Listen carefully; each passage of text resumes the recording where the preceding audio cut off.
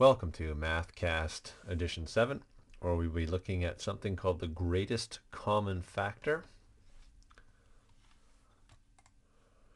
So for definition's sake, we'll talk about factors are essentially building blocks to create larger numbers through the operation of multiplication. So if I looked at the number 12, it has factors of 4 and 3, it has factors of 6 times 2, even though they're different numbers, if they're paired together and they can build the 12 through multiplication, they're considered a factor. A prime factor consists of the prime numbers, so we will break down a desired number like 12, and we will break it down into its prime factors. Prime numbers, just for a refresher, are numbers that are divisible by 1 and themselves.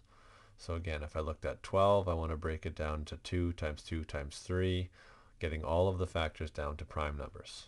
36, 2 times 2 times 3 times 3, which is essentially 4 times 9, but we want to get it right down to prime factors. Finding the greatest common factor can be challenging at times. If we look at a number like the numbers 18 and 27, we want to try and find the largest number, or the largest factor, the largest building block that is shared between the two.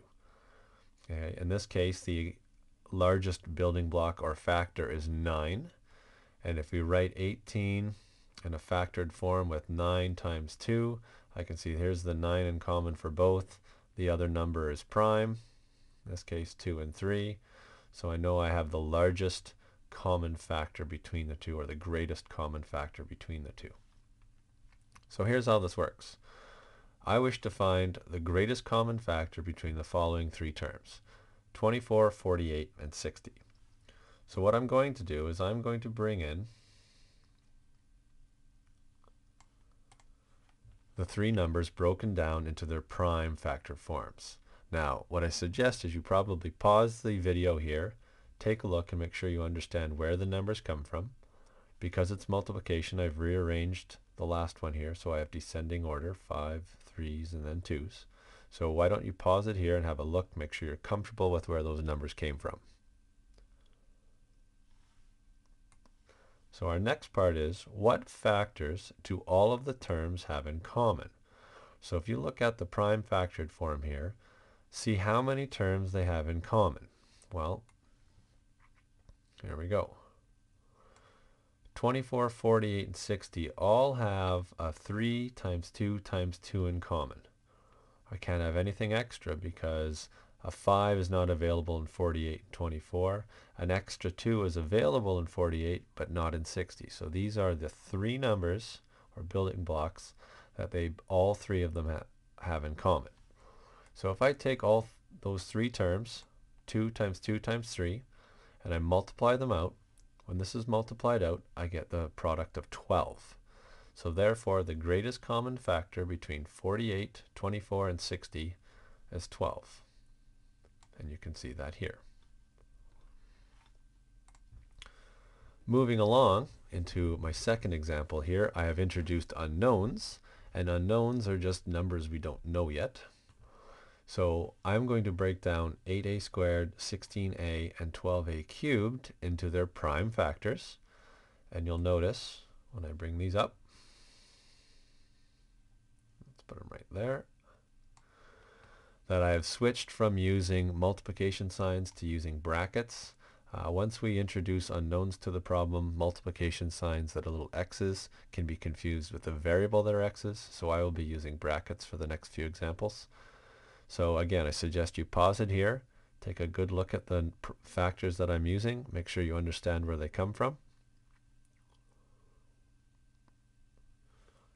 And then we'll carry on with, what factors do all of the terms have in common? So if you look at these factored forms here, what do they all have in common? Well, we can see right away that there are two 2's and an a common to all of these terms.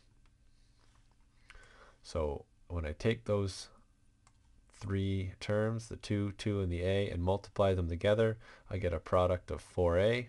So therefore, the greatest common factor of 8a squared, 16a, 12a cubed is 4a. and we could express it this way.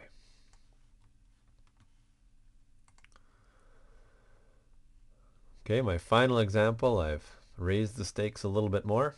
We've introduced a second unknown, and this starts to look a little complicated, but again, take a moment, pause the video, make sure you're comfortable for where all the parts come from.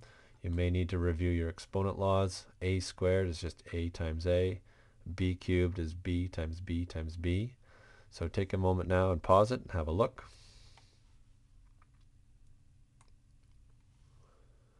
So what factors do all of these terms have in common? Well, I'll bring up the 24 a squared b cubed and the 16a cubed b squared all at the same time here, and you can see that they have 3 2's multiplied together in common, 2 a's and 2 b's.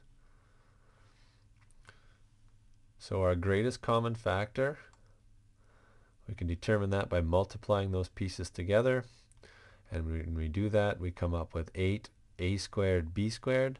So therefore the greatest common factor of those 3 original terms is 8a squared b squared, and we can see that here. So at this point in time you may wish to pause the video again and try this one on your own, and then I will post the solutions momentarily. Alright, here we go. Breaking those 3 terms down into their lowest or prime factor form. Determining what they have in common. So in this case, they have 2 3's in common and 1 a. When I multiply that out, I get a product of 9a. Therefore, the greatest common factor for those 3 original terms is 9a. And I can see that here. And it's worth pointing out that this piece here, which will be important down the road, is all of the non-highlighted terms. Just something for you to look at. Once again, thank you for your time. If you have any suggestions, questions, or concerns, please send an email to me, childs@_math@yahoo.com. Thank you.